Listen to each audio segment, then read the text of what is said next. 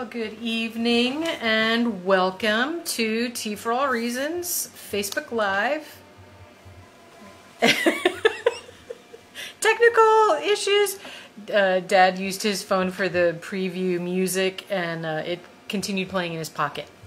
But welcome, I'm Jen Clunan of Tea for All Reasons, and I am happy that you are joining us. Tonight it is just me. Although my dad is manning the camera and my daughter Molly is going to be monitoring comments and questions throughout the evening. And so if you do have any comments or questions, feel free to chime in the comment section, and she will make sure that I get the questions as we go through the evening. And so tonight, oh, and Mom is not here tonight because she is with my sister up in New Jersey for the Hallmark Christmas convention. They're having a fabulous time up there meeting all the Hallmark Christmas movie stars and other fans, and so that's why it's just me tonight. And she is posting on the Tea for All Reasons page here. If you scroll down the page a little bit, she's posted some pictures of what they've done so far. At least yesterday's stuff. I'm sure she'll post today's stuff later or tomorrow. And then they come home tomorrow. Anyway, so with that, we're going to get right to it. Where I would normally do some administrative stuff to start, I'm going to actually do that in the middle. So I'm going to start off with the baking demonstration, because that's why you're here, is for a baking demo. And then we'll take a short little break, and when we come back after the break, after I've had a chance to reset, I'll do the tea demo, which the teas that I've selected to show tonight are complimentary for the baked item that I'm going to be showing you, so that it's a pairing for you. And then I'll show you some other last-minute Christmas gifts, stocking stuffers, and there is going to be a giveaway.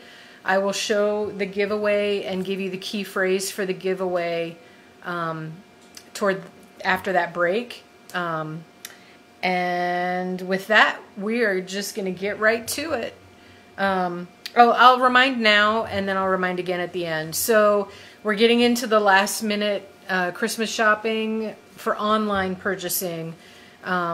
What I've set on the website, if you notice on the website, there's a store notice at the top. It says that December 12th, which is tomorrow, is the last date to order for me to be able to guarantee that the order will get to you before Christmas. If I push it to the 14th or 15th, I still can probably assure you that your items will get there before Christmas. But if you want to make sure that they're going to get there before Christmas, you need to order today or tomorrow, maybe Monday. And that gives me time to process your order and get it out into the mail. And I can ship directly to a gift recipient. I don't need to ship it to you necessarily. I can ship it directly to whoever you want to give the gift to. So you just put that in the shipper information when you place your order. And with that, we'll just get right to it. So we are doing a baking demo. I say we, the royal we. And it is out of the cookbook. And this is the cookbook, and you can get it at teaforallreasons.com. This is my copy, and it's a little beat up and dirty. But I'm doing the cranberry walnut squares that are on page 64, and it's part of the Frosty Winter's Day Tea collection of recipes in the cookbook. And so it's cranberry walnut squares, and I actually made these to take to Thanksgiving, and they were a huge hit. And my kids like them. If my kids like them, your kids might like them. They're actually delightful. They're really good. They have the nice tartness of the cranberry, and there's a little bit of citrus in there, and they're, of course, sweet. So I'm going to show you how to make these cranberry walnut squares. So to start, you preheat your oven to 350, and I turned on the oven before we started here. And then you do want to grease your pan, and so you can come show this. I'll move this out of the way. So the pan that's recommended is a jelly roll pan, and that's a 15 by 10 by 1. And you can see this is smaller than a regular cookie sheet. It's 15 long, 10 by 1. I had a hard time finding one of these in the store. This is my mom's, but I had to order one off of Amazon, and I actually think mine is smaller than this. It's like 14.5 by 9.5 by 1. But it worked. It works. Anyway, so you do want it greased, and so I'm just gonna, now this is how I grease. I do this, and then I get a paper towel to make sure that the whole thing is evenly greased. Oops, wrong cabinet. And I didn't do that ahead of time. So I just spray it really liberally, and then I take the paper towel and I make sure it gets in the rounded corners and around the sides. And it doesn't need to be, the filling in these bars is, it's very sticky, but I found that it doesn't need to be a really thick layer of grease to keep it from sticking. They didn't stick. So there's that pan is ready to go. And so now we're going to move over to the mixer. This is a 2-stage baked good where we're going to do the cookie crust first, and that goes in the oven, and while the cookie crust is baking, we'll do the filling. And so the cookie crust is a cup of cold butter, and I already staged it in the bowl. It's 2 sticks of butter, and I cut up the sticks into like 4 or 5 pieces. There you go, you can see. Into the bowl, so it wasn't the whole stick in the bowl. So it's a cup of butter, 2 sticks, 2.5 cups of flour, and that's what's in this bowl. 2.5 cups of flour, 1/2 cup of sugar, and 1/2 teaspoon of salt. And you want this in your mixer. So I'm going to set this up. And I have a KitchenAid, but mine is different from my mom's, so. And then you get the beater up in there. And then, okay. Hers is a little more complicated. And you're going to start it on low because that flour is going to puff up. So I cover it with my hands and I put it on 1.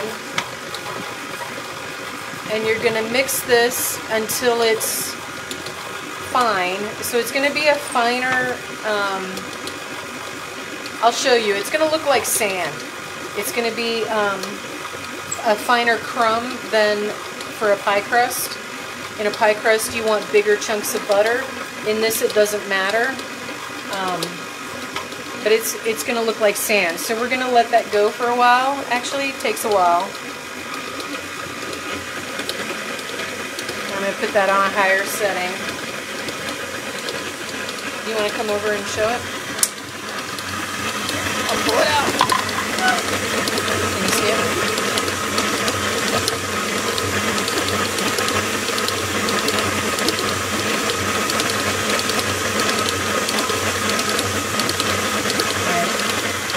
So we're going to let that go, because you do want it to look like sand. Yep, fine crumbs is what it says in the cookbook.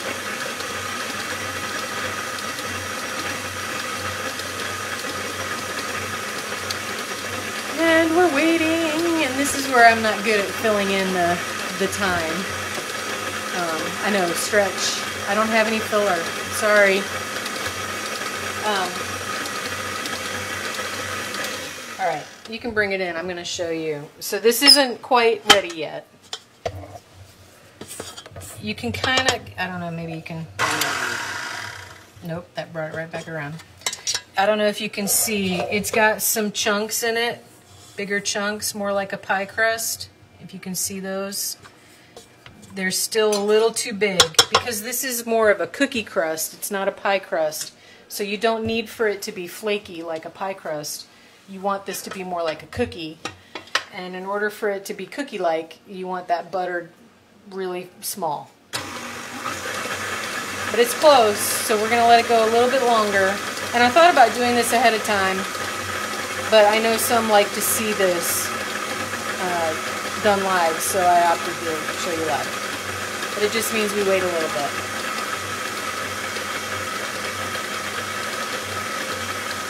And I do recommend doing it in a mixer. I think you could do it with a hand mixer as well. It might take longer, and it's going to take some work because you're going to have to get that hand mixer really going around in your bowl. But if you have a stand mixer, this is the way to go.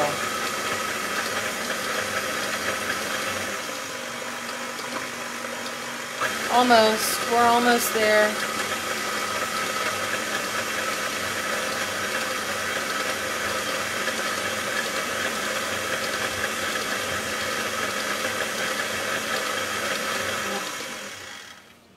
Alright, that's probably close enough.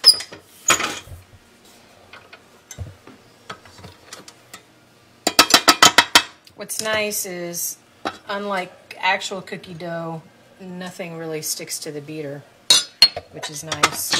So I can still see some larger chunks of butter, but you can see how fine it is. For the most part, it's pretty fine like sand. There is butter pretty well mixed in here. I can feel it. It's hard to see, but I can feel the difference in the texture because that butter is in with that flour and the sugar and a little bit of salt. So I'm going to make sure all that stuff at the bottom was, yep, we look good. Okay, so now we take it over the pan. Oh, wait. And we're going to basically just dump this all into the pan. And you can see it looks pretty dry, but don't worry. It's got plenty of butter in there for it to do what it needs to do. I'm going to try to scrape out all of this because we're going to reuse this bowl for the next step.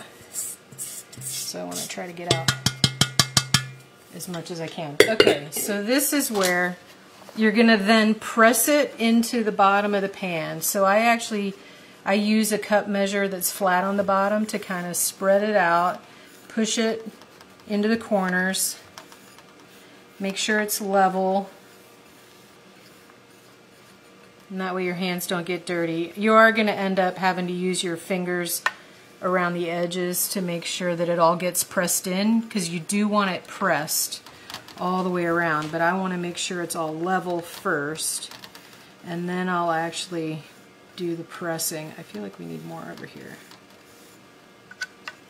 Okay, so then I just use the cup measure to press as much as I can, as close to the edge as I can. And you want all of the edges to have that cookie dough all the way, because the filling is then going to get poured on top. And I like that the cup measure does the work. I feel like that's too much there, and I also use it to just push it where it needs to go, because you do want it level. And it's pretty forgiving, but you can see it is packing down. Okay, and then I use, because I have nails, I use the backs of my fingers, my knuckles, and I did wash my hands before we started. I use the knuckles to push it down on the edges.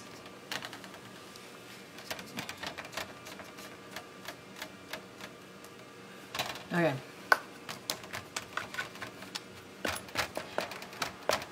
Okay, and where this is different from a pie crust, you don't need to prick it with a fork. This isn't going to puff up at all. There's no leavening in it to cause it to puff up while it bakes. It literally is just going to bake like this,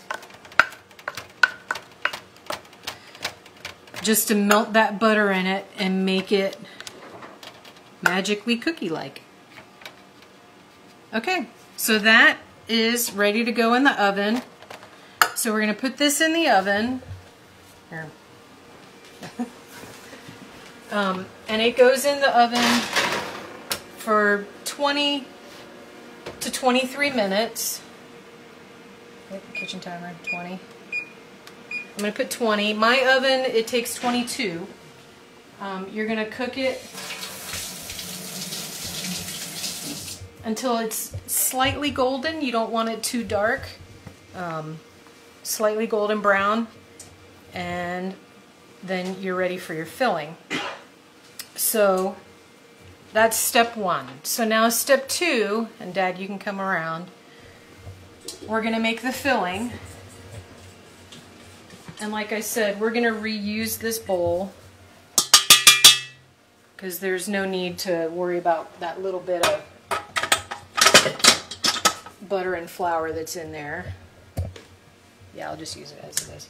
All right, I'm going to go ahead and put this in here so it's out of the way.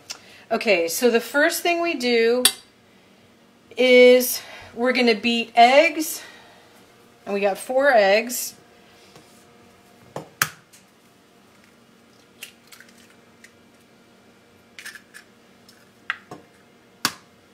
And I didn't pre-crack these. I probably should have.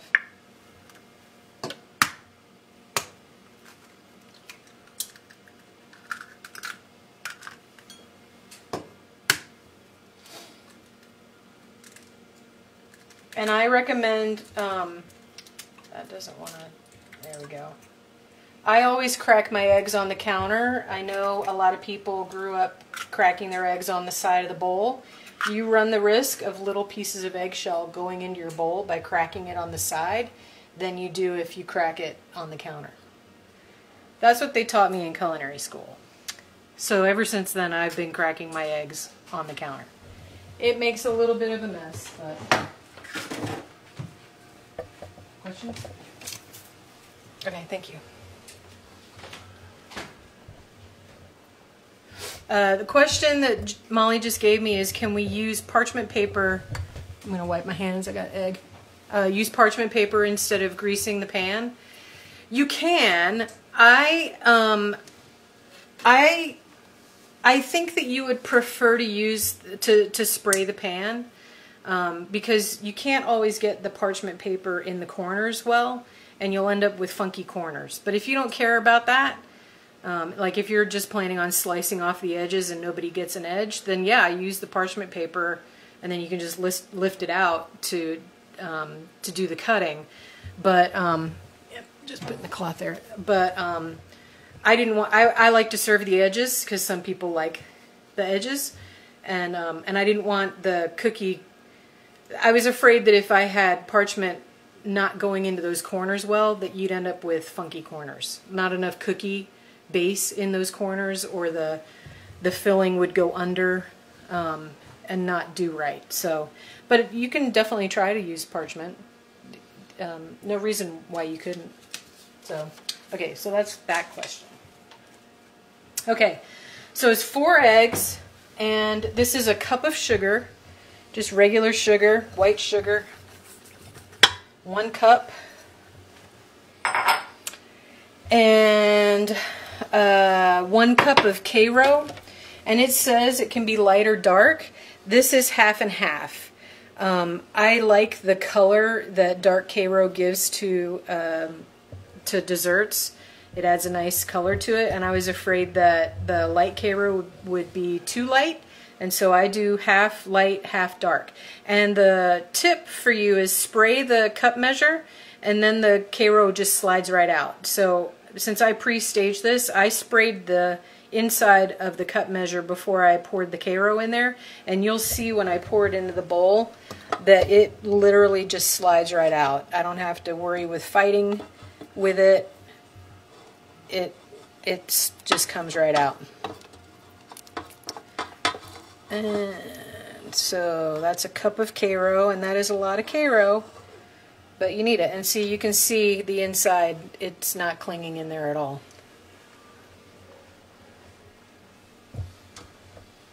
Alright, Karo.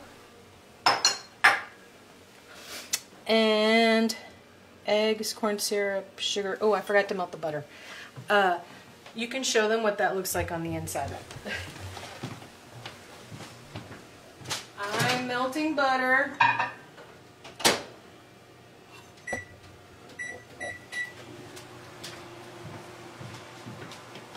Okay, so there we go.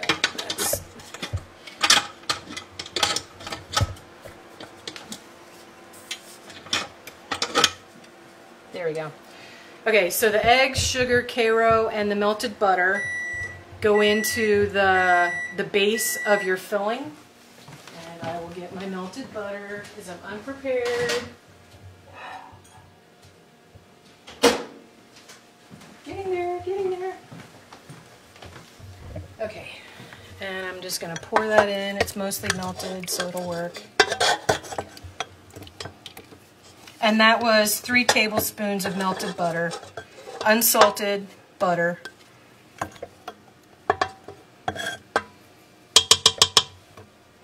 All right, and then you're going to mix that together.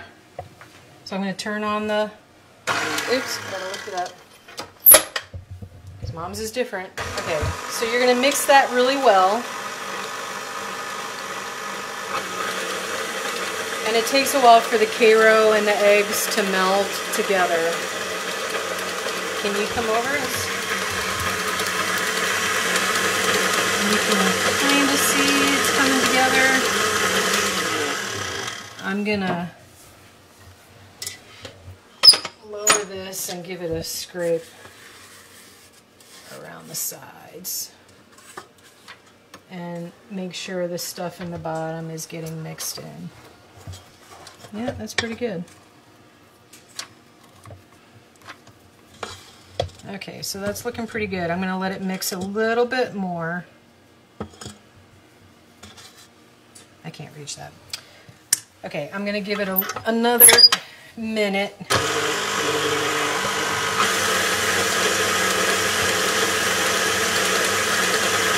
that mix really well. We'll let that go so you can back up because then I'm going to move into this. Okay, and then we're going to get into the fillings that go into this base. And hopefully everyone can hear me over the mixer. You can hear me? I guess you can hear me. Okay, so 1 orange, and this is a little larger than probably is needed. The recipe says 1 small orange. I couldn't find oranges smaller than this. And this is a thick-skinned orange, so I'm actually going to have to peel all of that pith off of there. You're going to use 2 cups of cranberries, and I'm actually going to do this first. Okay, so that's mixed pretty well. So these are rinsed, and these are fresh cranberries. You can use frozen cranberries, but you do want them to be fresh, not the craisins. You can't use the craisins for this. It's got to be the fresh whole cranberries. So I'm going to pour these. Now the recipe says chopped cranberries, but I'm going to chop them in the food processor first. So I just pulse them around a few times to kind of rough chop. And you can see that these are rough chopped just to get things started. I might pulse it a couple more times to get it started to make sure. Okay, so that looks pretty good. And then the recipe calls for orange zest and the actual orange. And so I'm going to use this Microplane, which is a great zester. And this is part of the giveaway. And there's no key phrase yet because it's a 2-part giveaway. I'm giving away 2 items tonight together. But I am giving away a Microplane zester, and what's great about this is, and I've washed the orange, you just run it along the outside of the orange to get the zest, and it collects it in that channel.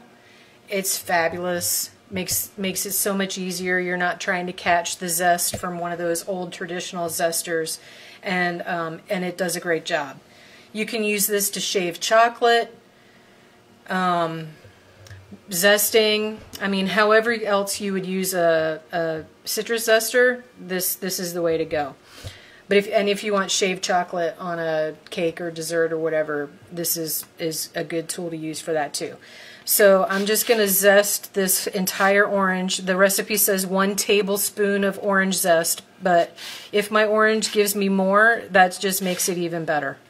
And you don't want to go too far into the pith. The white part of the orange peel is called the pith, and that is the bitter part of the orange. If you've ever eaten that, you know it tastes bitter. You don't want to eat that, and you don't want that in the bars.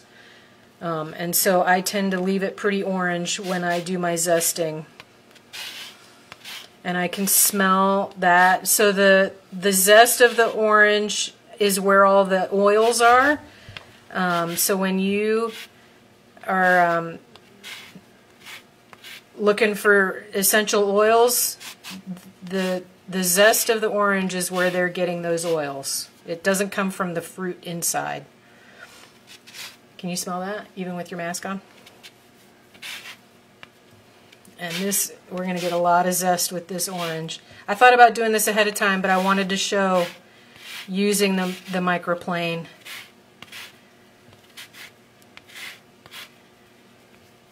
So it's a little tedious for you guys to just watch me continue to zest this entire orange. I probably should have done most of it ahead of time, but almost there.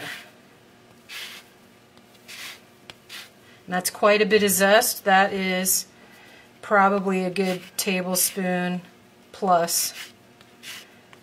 And that's just going to add to the deliciousness of these bars. And then it's not sharp on the inside. Don't run your finger on the outside that I just used on the orange, or it's going to zest your finger.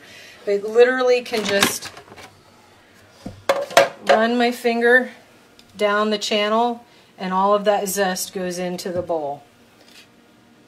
And you don't waste any of it. And you can see all of it is out of that microplane. There's none left in the microplane. Anyway, so like I said, I'm going to give one of these away.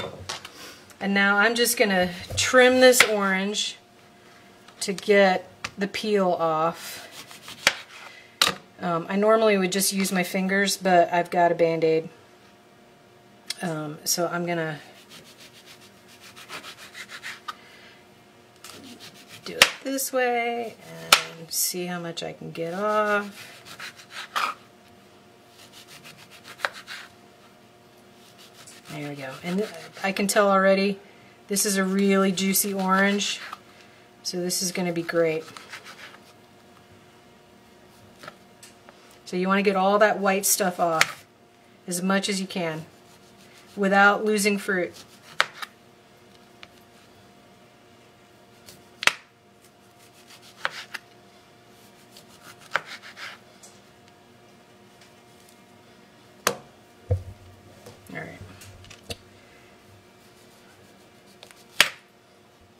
Alright, and then I'm just going to cut this in half because this is going to get chopped up in the food processor.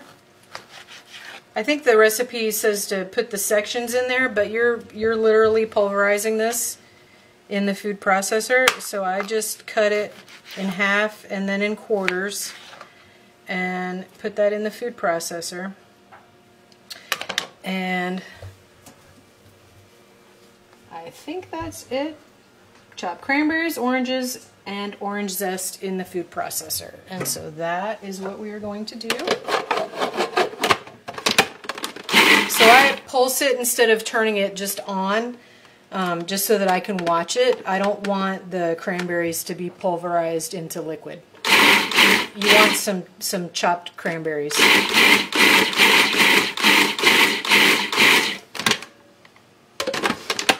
But you need all that orange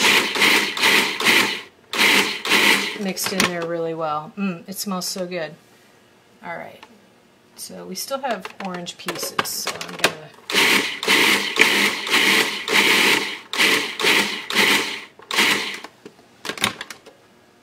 that looks pretty good. Okay.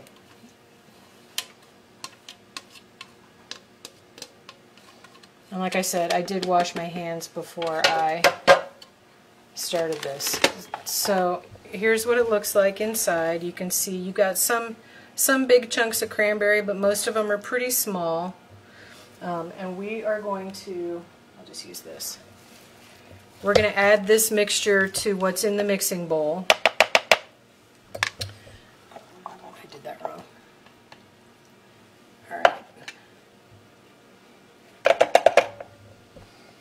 All right, so now we're adding this into our mixture.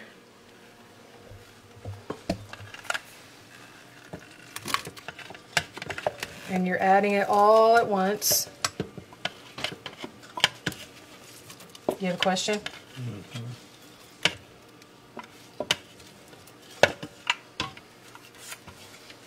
What's the question? I somehow lost the ability to type in chat. I won't be posting the recipe, so it's in the cookbook. So if you want the recipe, you'll need to get the cookbook. So.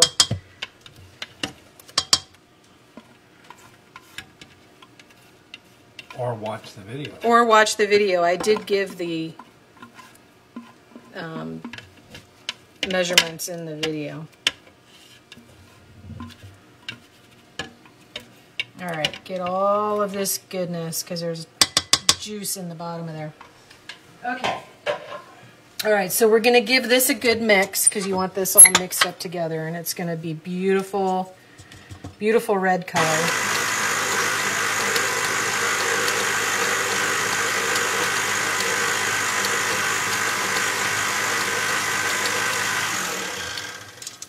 And I'm going to mix it by hand just to make sure the side stuff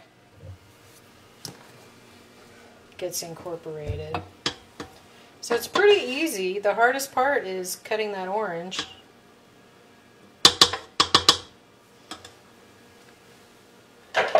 What?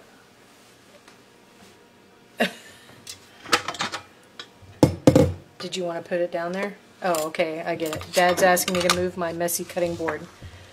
Oh, I forgot. I forgot the nuts. So the recipe calls for walnuts, and they actually were supposed to go in the mixture in the food processor to get them smaller again, and I missed that step. I'm actually using pecans instead of walnuts. You can do it without nuts, but I do think the nuts add a nice texture to the mix and flavor as well. But if you have nut allergies or whatever, then you can definitely leave them out. And that's 1 cup of chopped, the recipe calls for walnuts, but like I said, I'm using pecans. And so they should have gone into the food processor with that cranberry orange mixture before I added it to this, and I forgot that step. But I think they'll be fine. And so that's well mixed, and so now at this point we are just waiting for the cookie crust to finish in the oven. And when that cookie crust comes out, you don't need to wait for it to cool. You're going to pour this right onto that hot crust and stick it right back into the oven. So I'm going to put this over here so that it's ready. And yeah, so I'm not going to post the recipe since it is in the cookbook, but it's in the cookbook. And if you want this recipe or any of the other fabulous recipes that my mom has put together in that cookbook, then that's the way you want to go for sure. I'm going to wash that sticky stuff off. And our cookie mixture, our cookie crust has 2 more minutes. It's looking pretty good. And I think 20 minutes in my mom's oven is going to be good.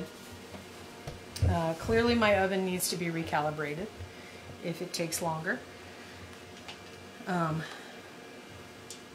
Yeah, so did you show inside? So this is what it looks like when the nuts are added. And actually, if you did it right, the nuts would look a little bit smaller, but I think these are going to be fine. But you can see all the cranberry pieces in with the nuts. And it's got a nice pink color as a liquid. When it cooks, you'll see that the cranberries kind of rise to the top, and they're very pretty. Okay. Okay, if I were pot holders, they used to go there. And we are at 20 seconds. Can you smell that? And there's our cookie crust. And it is a light golden color. So I'm going to turn that timer off, but I'm leaving the oven on. So we're going to put this crust here. Now you can see where I had bigger butter. See all those holes in there? That's because I had bigger butter pieces. So that's why you want that butter to be, you want that cookie mixture to be really fine butter pieces, like you don't even see butter pieces in there. Otherwise you end up with holes in your cookie crust, like that. But it's going to be fine. So then you just pour this over the hot cookie crust, and you want to make sure it doesn't go over the edges.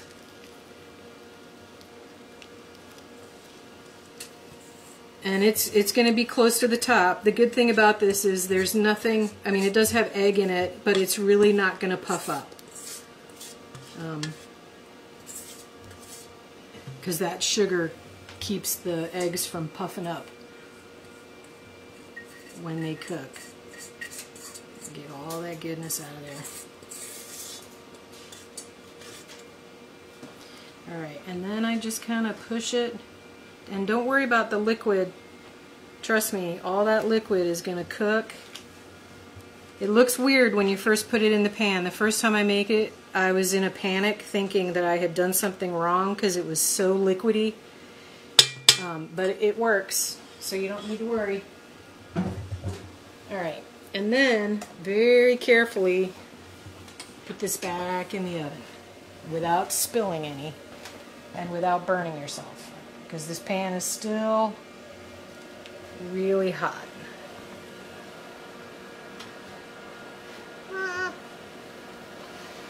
There we go. Okay, so that goes in the oven for 25 to 30 minutes. So I'm going to put 25 on the timer. 25 to 30. I think mine was usually done 25, 27 minutes, so we'll check it. What you're looking for is the jiggle.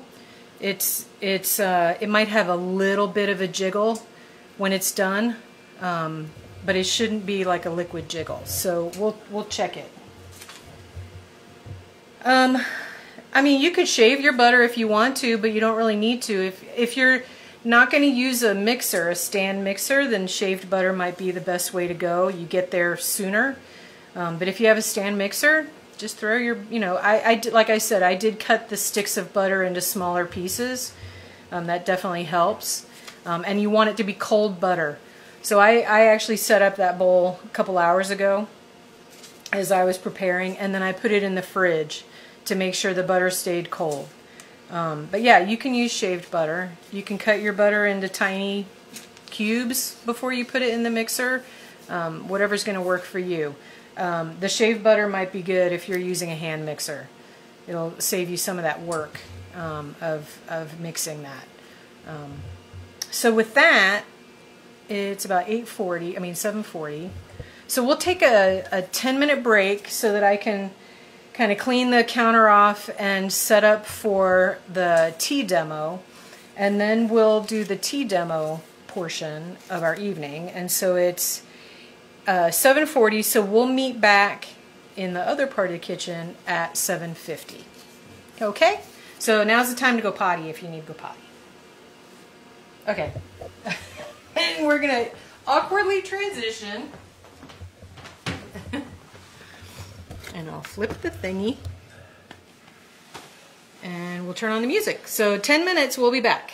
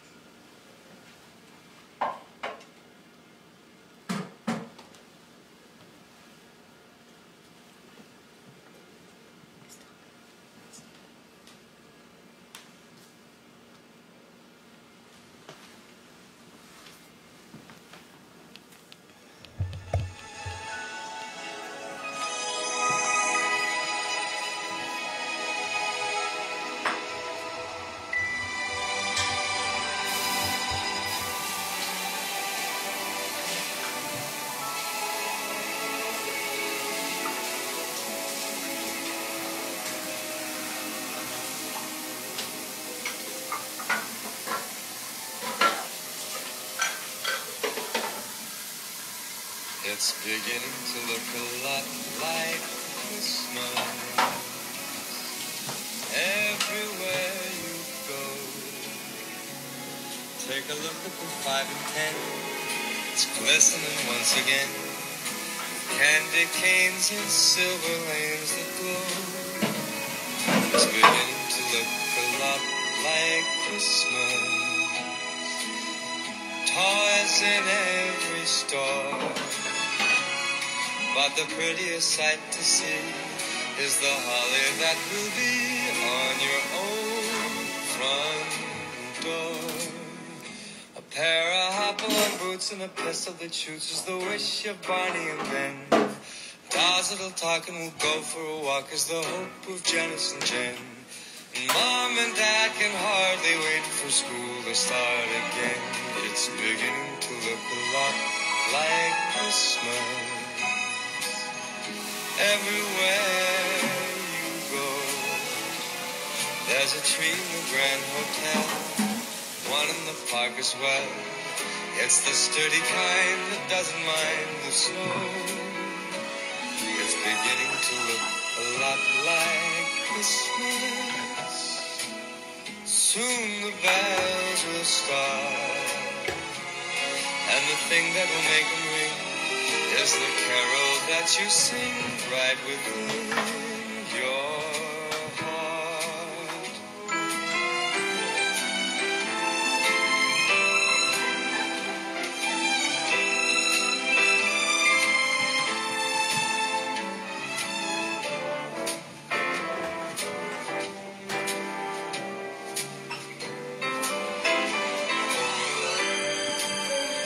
It's beginning to look a lot like Christmas. Toys in every store, but the prettiest sight to see is the holly that will be on your own front door. Sure, it's Christmas once more.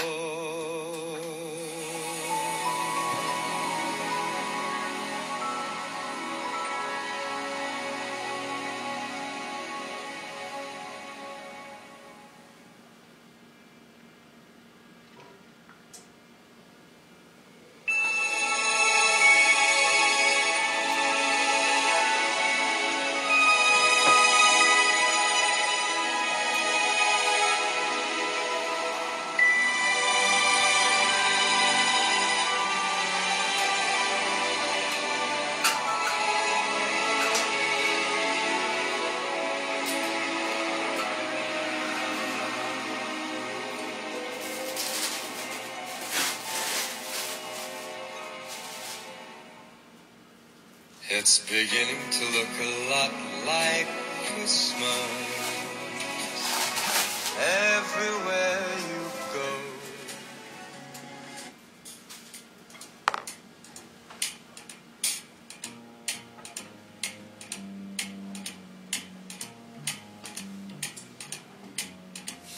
you better watch out, you better not cry, you better not pout, I am telling you why. Santa Claus is coming to town. He's making a list, he's checking it twice.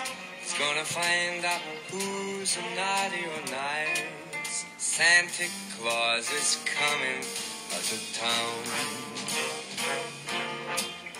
He sees you when you're sleeping, and he knows when you're awake. He knows if you've been bad or good, so be good for goodness sake. You better watch out, you better not cry, you better not pout, I am telling you why. 'Cause Santa Claus is coming to town. Oh, let's go!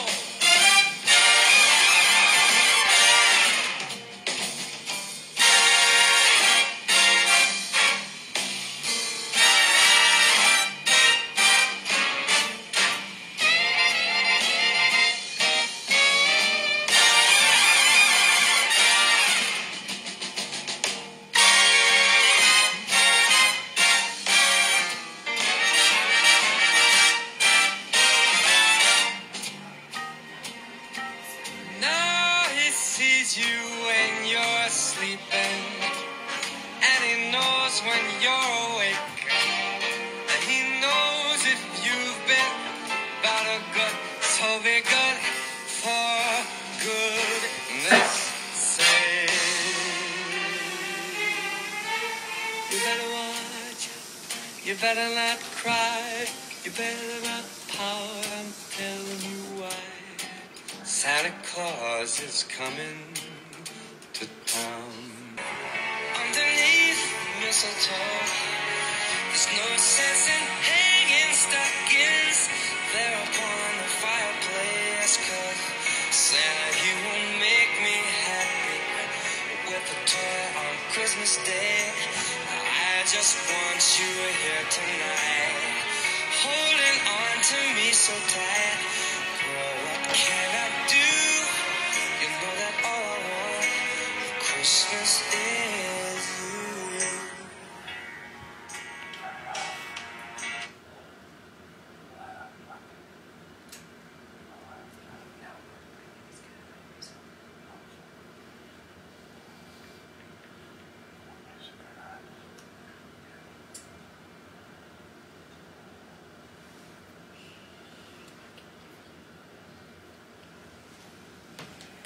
We had to stop the music because of copyright. We were afraid we were going to get blocked. We'll be back in 1 more minute. Right? Yeah.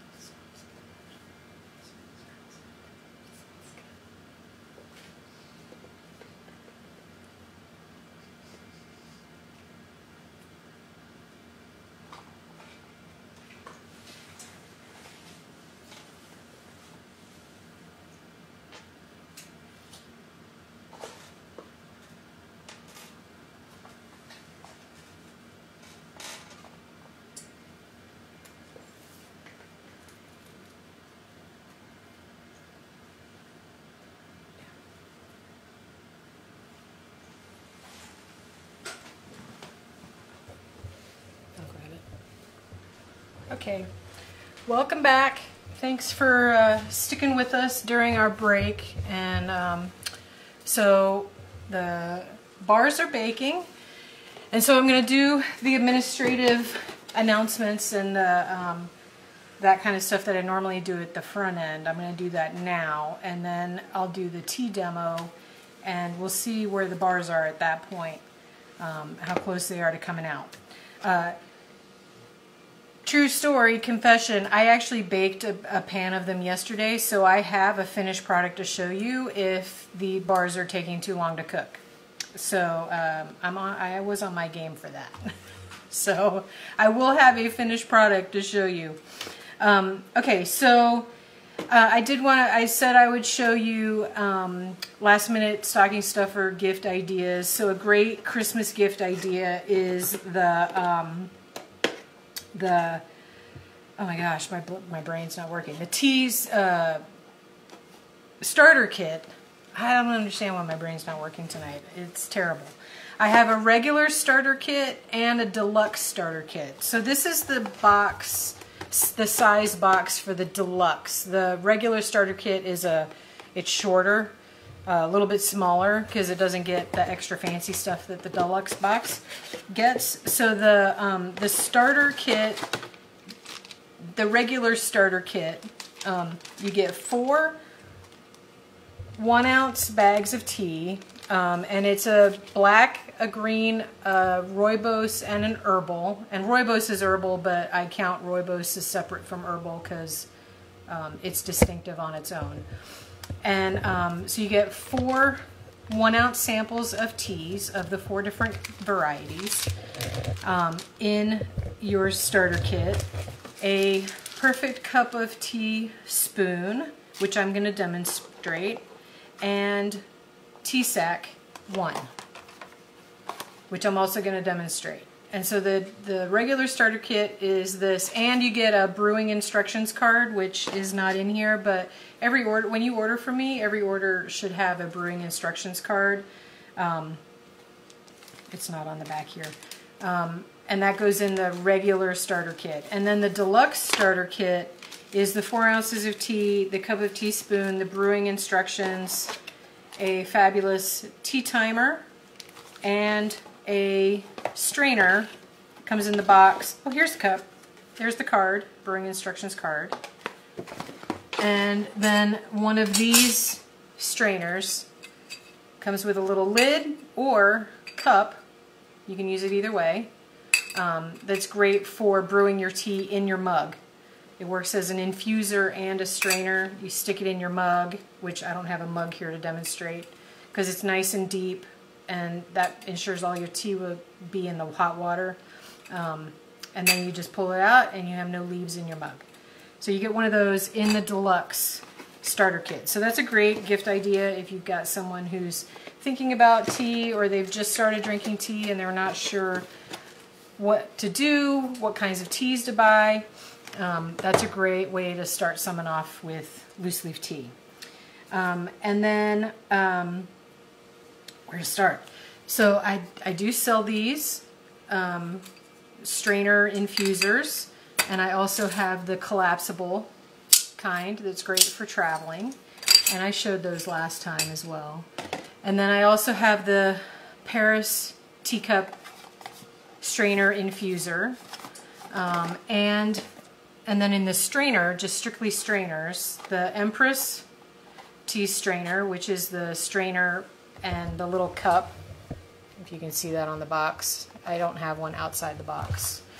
There we go. There you go.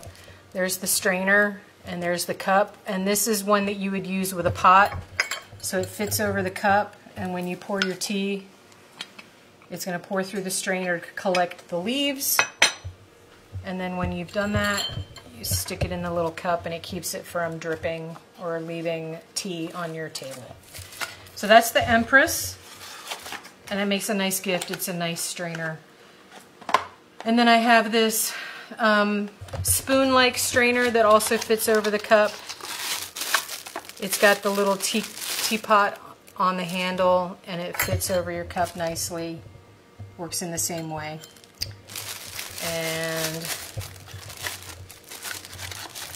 that's that strainer. Go in there.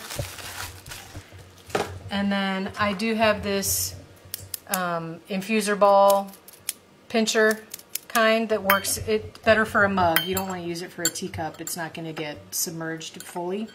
But this is great for a mug. You put your tea only in 1/2 because it needs the room to expand once the water hits it. And for those of you who've been with us, you hear this every time. But that's how you want to do that. And then my mom gave the great tip of wetting it first before you put rooibos in there, because rooibos has the small needles and they will go through that mesh.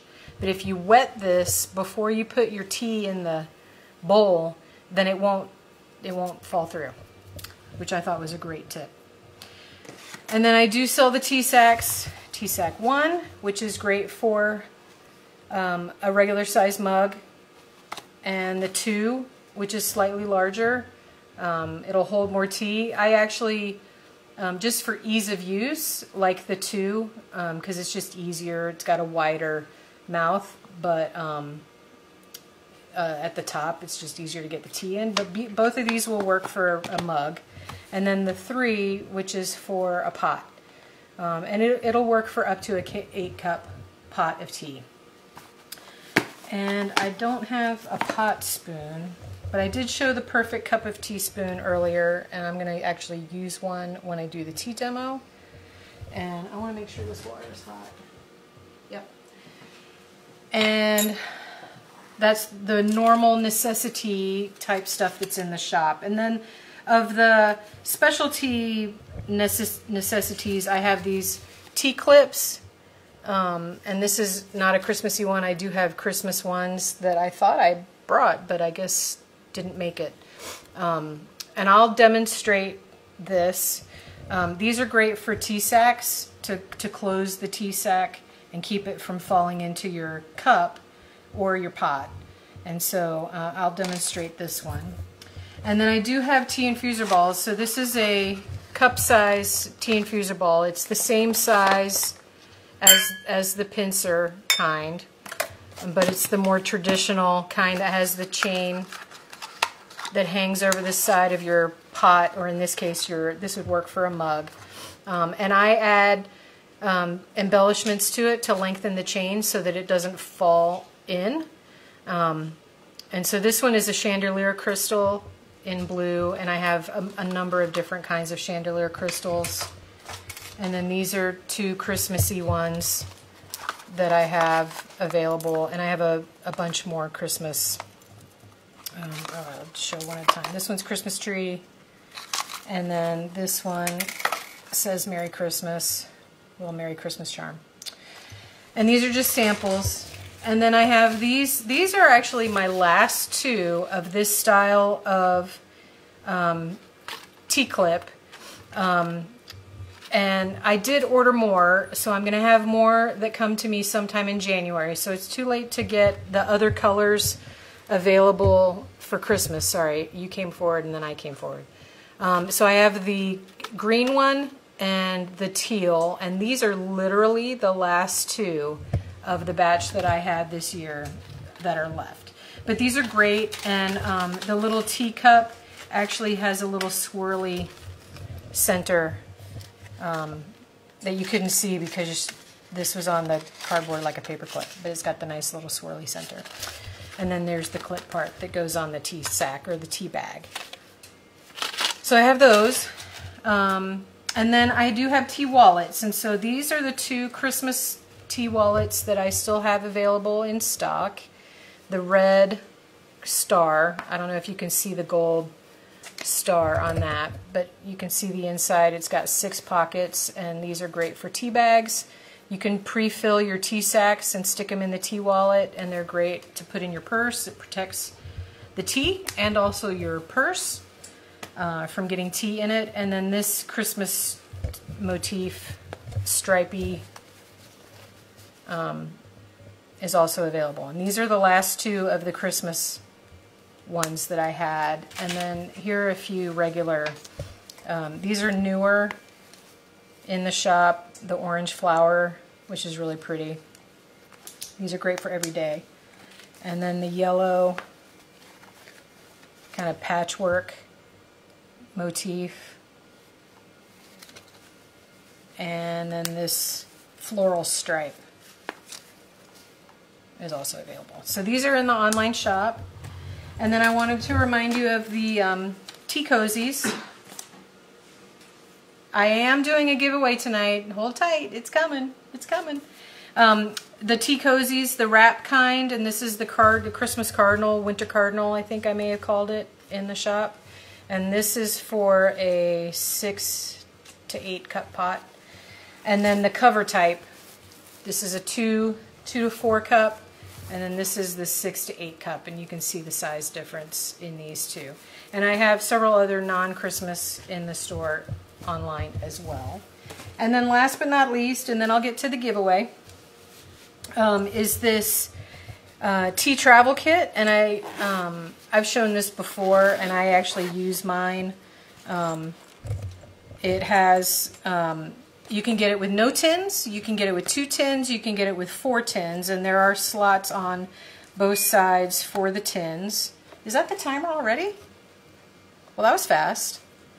And it's got little pockets in here that you can put tea sacks in, and then your travel mug will fit in here on this side as well. So I have 2 of these available in the shop, and it would make a great gift if you have a tea lover that travels quite a bit. It's a great way to carry their tea on the road all in one place. That wasn't the timer? 1 minute warning. What? That was a really fast 25 minutes.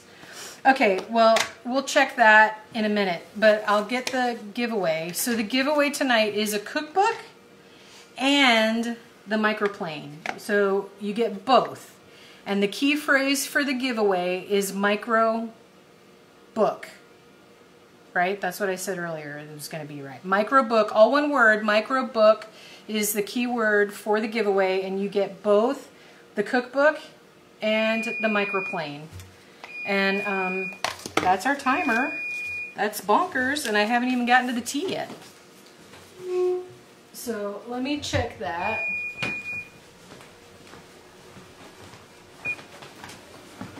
All right, so we're gonna check for the jiggle. My glasses are steaming up. All right, that looks done. Because there's not much, there's nothing jiggling in there. You can't see any of the, there's no jiggle. So that's done.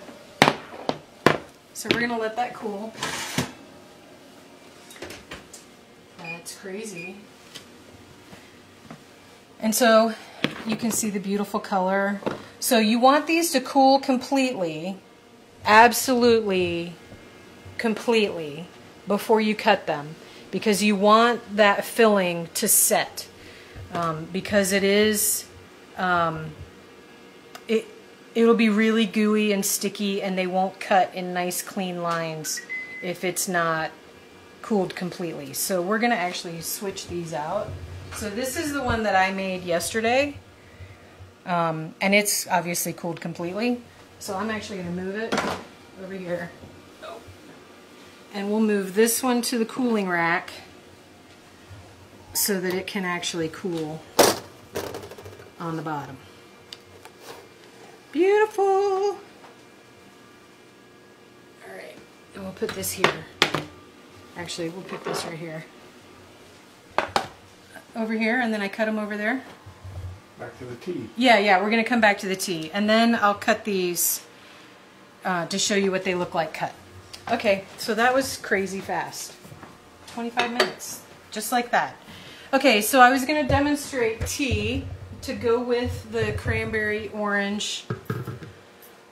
And they're not even called cranberry orange bars. They're cranberry walnut bars, although I use pecans. And so I chose 4 teas that complement those flavors. The first one, and also are kind of holidays-ish, can work for the holidays.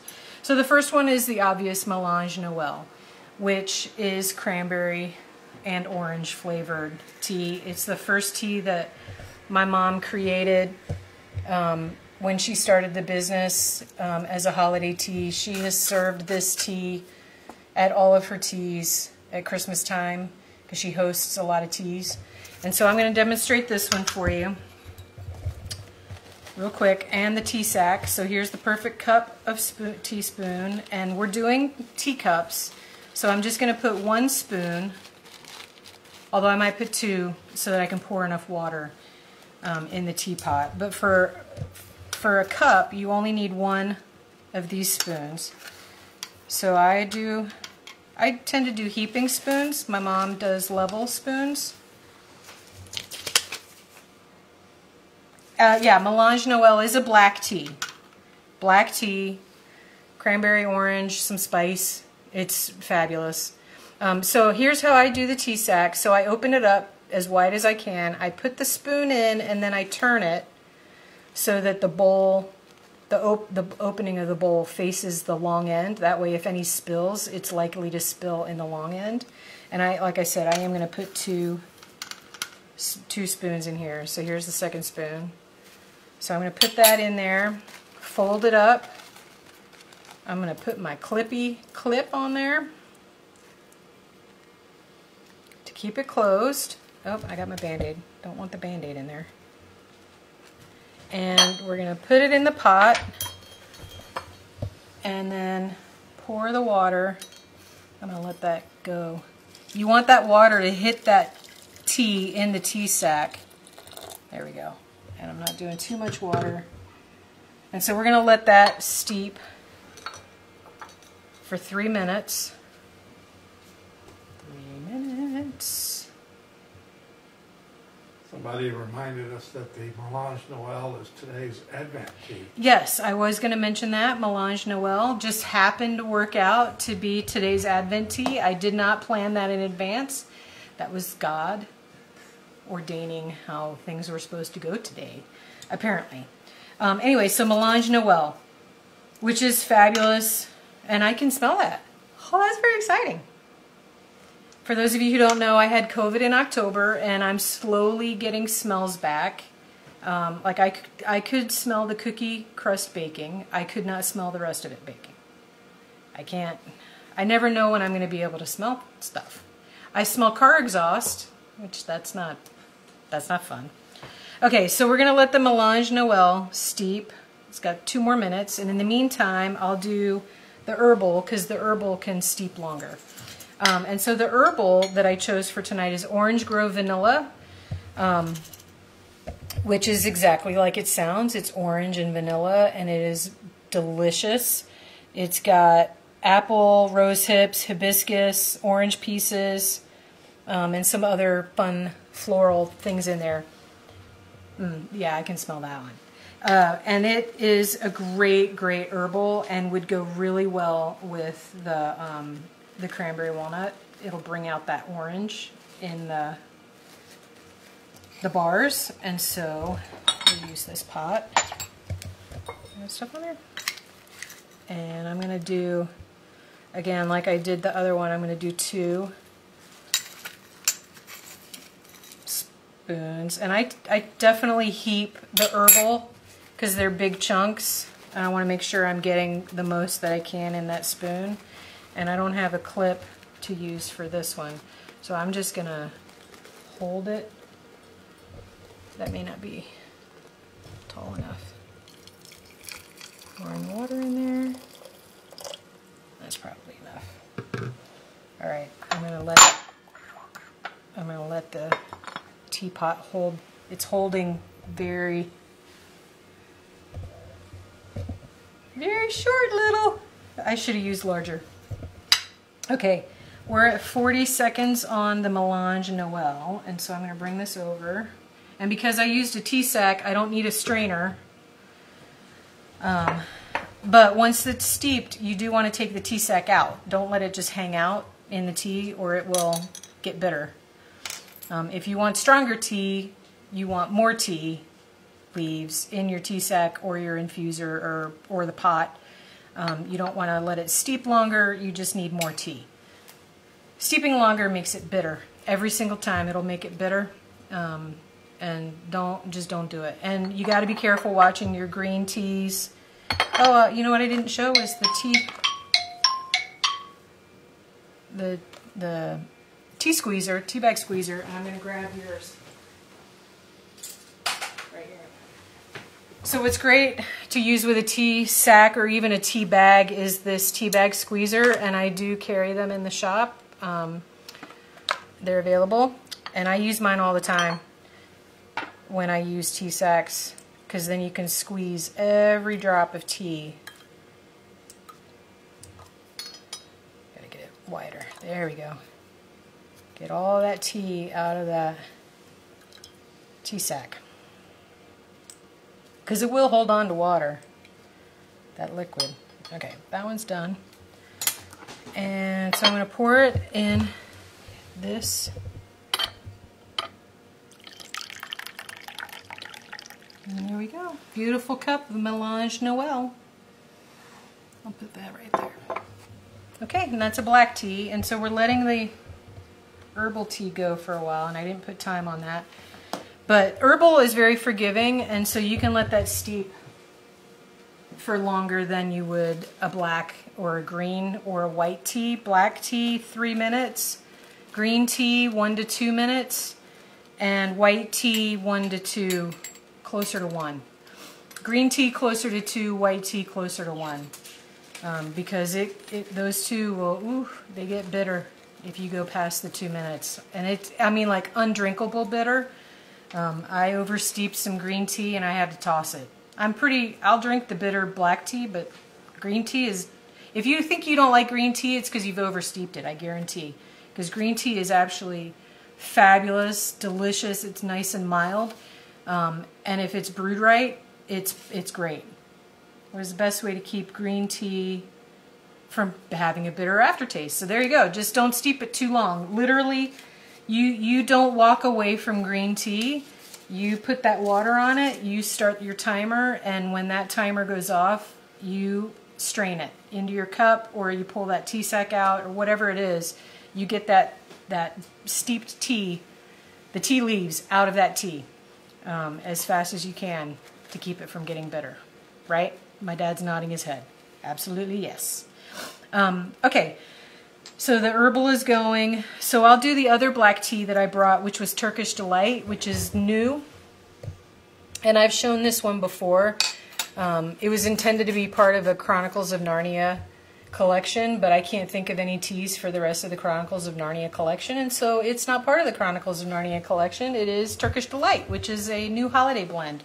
Although I think I might keep it in the shop year-round because it's really good. And it's citrusy, orange with raspberry flavor. It's really nice black tea. It smells good every which way. It smells good right out of the tin. It smells good in your cup. It's really, really good. And with a faint hint of vanilla. Okay, so into the tea sack. And it's got rose hips and orange bits and apple, hibiscus, lemon peel, chamomile, strawberry leaves, raspberry pieces. It's a really, really nice... Actually, that's not going to be tall enough.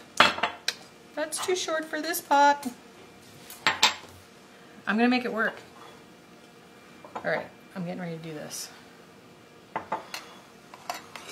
Okay. If you can catch me pouring it, I'm going to try to do this without burning myself. Because you really want to get that hot water onto those leaves. You want to shock the... Yeah, it needs to go down in there more. It needs to go down in that water. I think it's good. We'll let that lid hold it. Start the timer. And while that is steeping, I will pour out the Orange Grove Vanilla. Move this back over here.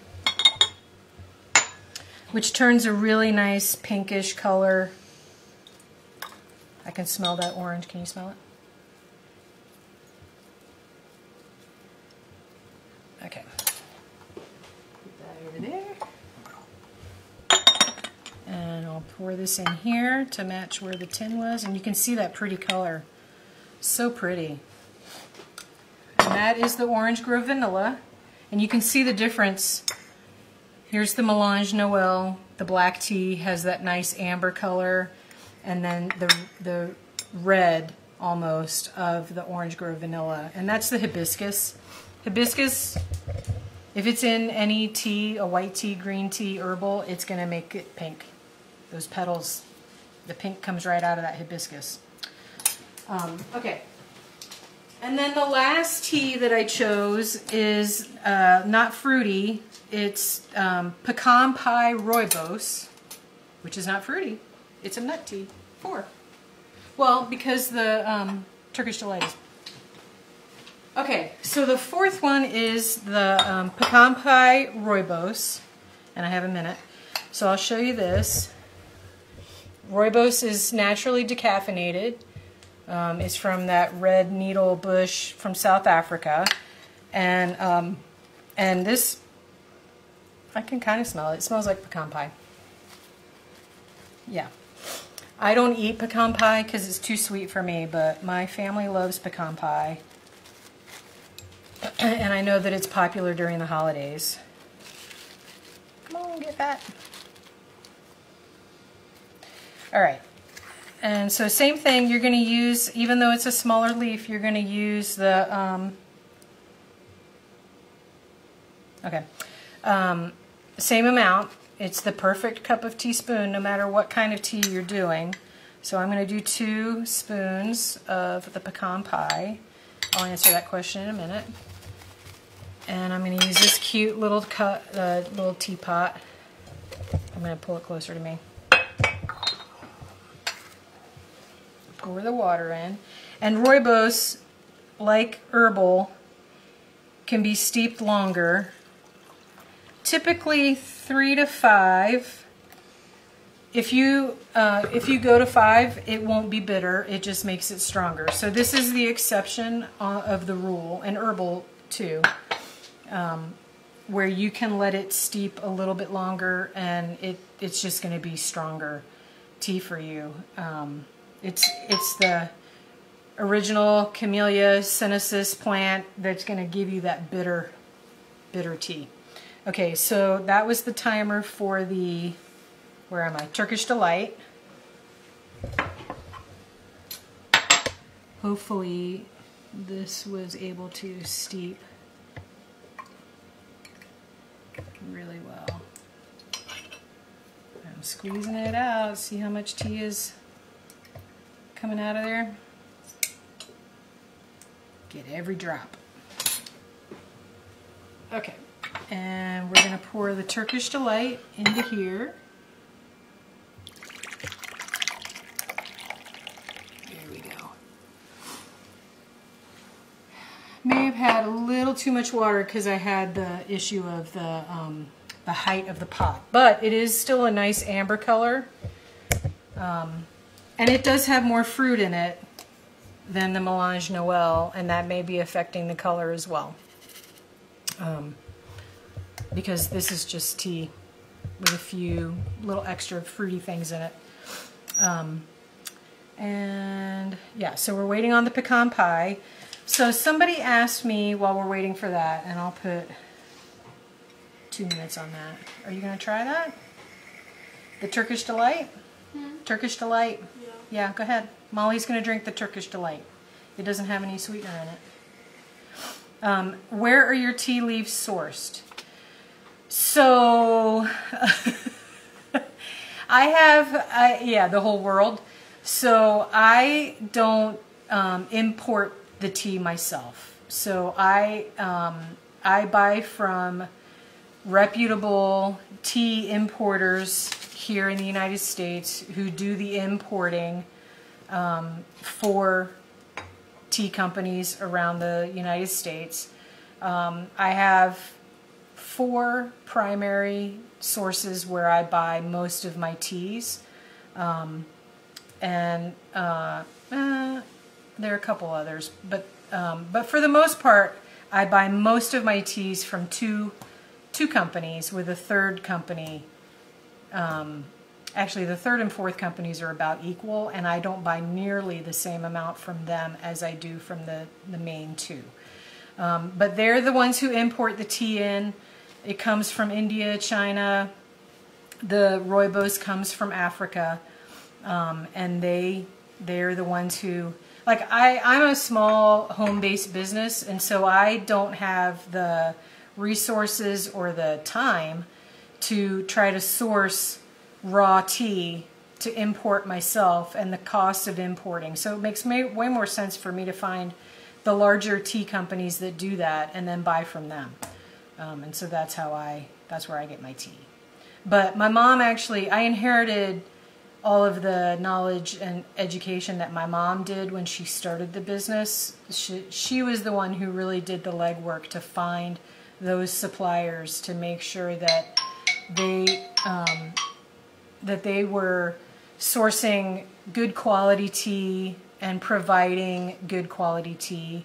I know I've been asked the organic question in the past. The teas that come to me, when they come to me, they are organic.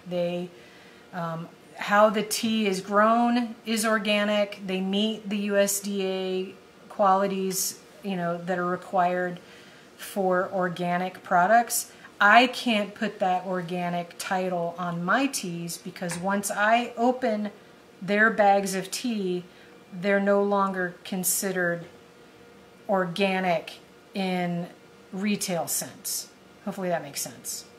But they are sourced properly. They're grown properly in ethical manners. So yeah. So they meet all of those qualifications. Hopefully that answered the question. Okay, so the pecan pie is now ready to pour, and this is the Rooibos. So it's going to be a redder, still brown, but redder than a typical black tea, because Rooibos is just naturally a red color. Although it won't look as red as the Orange Grove vanilla. Ooh, I can smell that. And there you go. Actually, that's pretty brown. So we have Melange Noel, and Molly took the Turkish Delight, and that cup is just about empty. It's empty. And the Orange Grove vanilla and the pecan pie, which worked out well today since I used pecans in the cranberry walnut bars. And so that's the tea demo, and if you have any other questions, feel free to ask. Dad, you can stay here. I will bring the bars here. I'm just going to close these up just in case we have food go flying. And then I'll cut the bars. So the recipe says, well, I messed that one up. There we go. To cut them in 1.5 inch squares. So you don't want them to be 2 by 2, otherwise they're pretty big. 1.5 by 1.5 seems a pretty good size. This is yours. It's like, this is mine, yours, it's yours. Okay.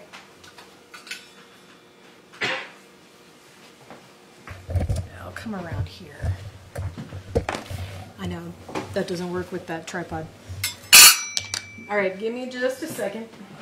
Get my plate. Okay. So I'm going to use this. This is clean. This is called a bench scraper, and it's used when you're making. You can use it when you're baking bread, or cookie dough, or any pizza dough. It's a good way to scrape your bench, your counter. In commercial kitchens, they call it a bench. But I like to use it for cutting because then I'm not going to scrape up the pan, and it has a sharp enough edge that it should cut through. And so we're going to try with this. I actually used a knife when I did them. So it's 1.5 inches. Does that look like 1.5 inches? Mm-hmm. And the recipe says you should get 60 bars.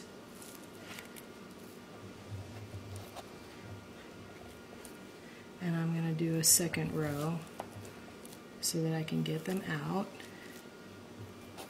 And just like pie, it's always hard to get the first one out. Actually, I'll do it from here. About like 1.5 inches. I think I've gone all the way through.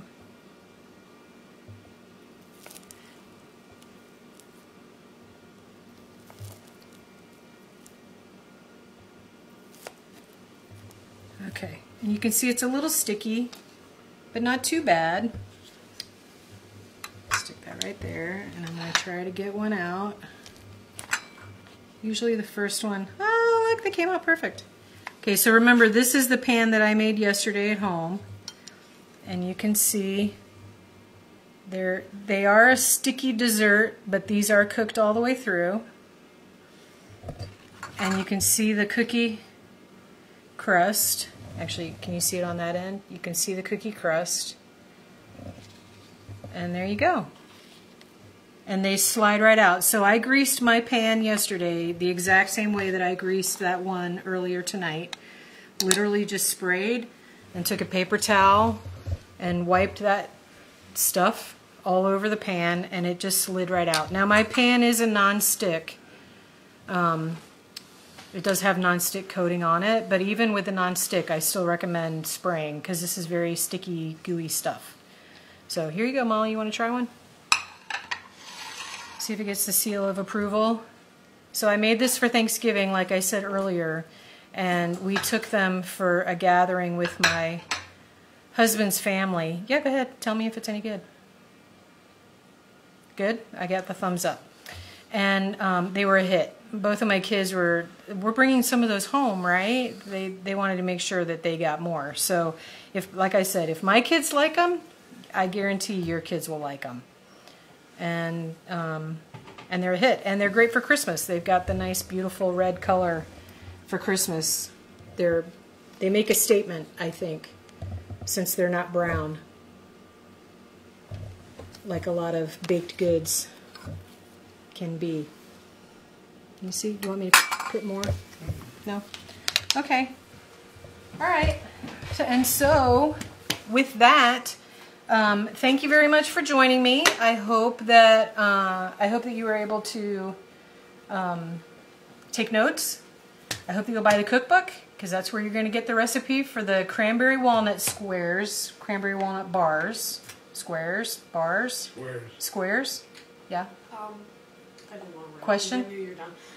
Can you use apples in this recipe? That's a good question.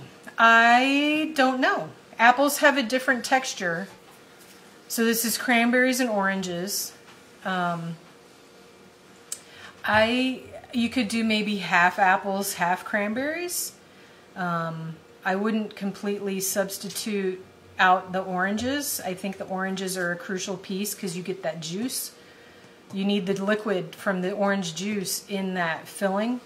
But if you did half apple, half cranberry, I don't see why that wouldn't work, because they're about the same texture. Your flavor is going to be a little different because they do have a... they're not as sickeningly sweet as you would think, given the quantity of Karo and sugar in that filling. They have a nice tartness to them because of that cranberry, because those cranberries are tart. But yeah, I would think the apple would work, possibly, in a ratio like where you're taking out cranberry to add the apple. That's how I would do that. So, any other questions? No? Okay, that was a good one. Anyway, I lost my train of thought. Microbook. Oh, yes, thank you, Dad.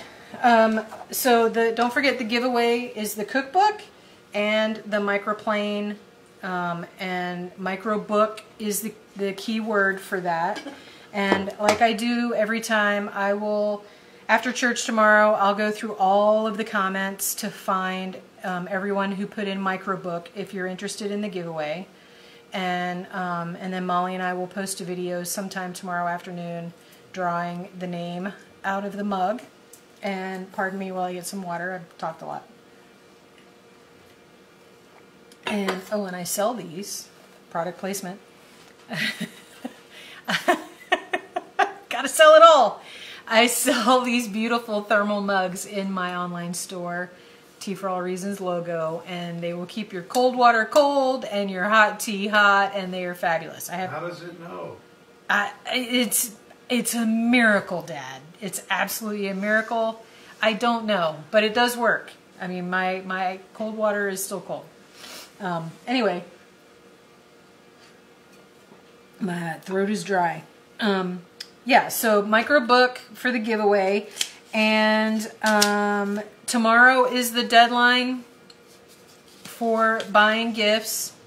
Do you sell the zester in the store? I do not sell the zester in the store. I had, okay, real true confession. I was gifted two somehow, and I remembered that I had this second one just hanging out in my kitchen, unused. It was still in the plastic, and it does have a nice cover. Mine at home no longer has this plastic cover. Well, I'm not going to be able to get it back in there now that why did I do that? I'm not going to be able to. I'll get it. Oh, I got it. So it does have this nice cover. It's never been used. I do recommend that you wash it. You got to squeeze it to get it back on there. And you got to have it. There we go. I do recommend that you wash this before you use it, because it's been hanging out in my kitchen for a while. But yeah, so yes, I'm regifting. But but it's a great regift. Fabulous. And honestly, you're going to love this. You won't use it a ton unless you zest a lot, but when you do need to zest something, this is what you want. I'm telling you, it's fantastic. Anyway, microbook for the cookbook and the microplane. You probably get them at a kitchen. Yeah, you can get them on Amazon, or I mean, if you, I don't want to say Google, but if you search on the internet, you'll find it, and stores that have it. I bet it's at Bed Bath & Beyond and kitchen stores like that, maybe even Walmart, Target. So anyway, it's a fabulous, I highly recommend it. If you cook a lot and you do zest a lot and you've got one of those old zesters and the zest goes everywhere, you want one. Okay, so that's the giveaway. And yeah, so, and then the deadline for last minute shopping is pretty much tomorrow. Monday, Tuesday, you'll probably still get your order before Christmas if you order Monday, Tuesday, but after that I can't guarantee that you'll get it by Christmas. I just can't, because it takes me time to process your order, and then who knows what UPS is going to be doing in the last week before Christmas. And like I said before, I can ship directly to your gift recipient if you want it to go to somebody directly. I can definitely do that. And then just to let you know, and if you've been in the group or on the page, you've already seen it possibly. So my dad and Molly are fighting over the plate. There was one left on the plate. And Dad's like, take it. She's, I don't want it. Take it. I don't understand. He wanted you to take it. She ate the whole thing. She did. Well, she did now, because she's now nibbling on that fourth one. But anyway, as I was saying before they distracted me, I already posted the next Facebook Live, which will be just me again. Probably at my house, but I'm going to do a demo of winter/Valentine's teas. I realized last year that we missed an opportunity to show Valentine's teas to you guys by not doing a Facebook Live in January, because it pretty much needs to happen in January for you to have a chance to see those teas in time to get them for Valentine's Day. So I am going to do a Facebook Live, probably from the tea office, where I'll show and demo the Valentine's teas. And I do plan on introducing one or two that are new. And that will be January 15th, 7 p.m. in the Facebook at the page, like normal. And then February, tentative date for February is the 19th, but we need to nail that down. We're not positive on that, but for sure we're going to be doing one in February, like we do every month. And with that, I think this is it. I hope that you guys have a very, very Merry Christmas. For those of you who celebrated Hanukkah, I hope you had a fabulous Hanukkah. Thank you so much for your support this year. I am blown away at the wonderful friends that I have been able to make through this business and through the Facebook page and the group. I know that my mom would say the same thing. Thank you, thank you, thank you so much for your engagement with us on Facebook. Anyone who's on Instagram, I apologize that I don't post more over there. I'm going to try to do better and about posting over there as well. But honestly, so blown away and blessed by how supportive you guys have been for me as a new business owner, taking over what my mom had started, and I just thank you. I can't thank you enough. And so I do hope, those of you who celebrate Christmas, that you have a very, very Merry Christmas and a Happy New Year. And because the next time I'm going to see you guys in this format will be next year, Lord willing. And so with that, thank you for joining me tonight. I hope you learned something new. I hope that you're inspired to bake something new for Christmas. And we will see you next time. Good night.